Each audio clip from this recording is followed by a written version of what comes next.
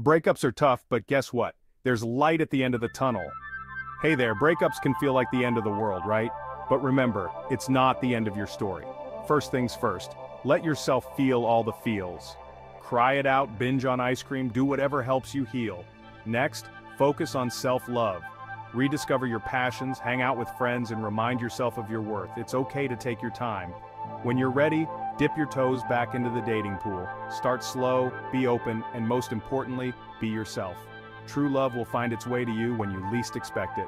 Remember, every ending is a new beginning. So, chin up, heart open, and step into the next chapter of your life with hope and confidence. You've got this.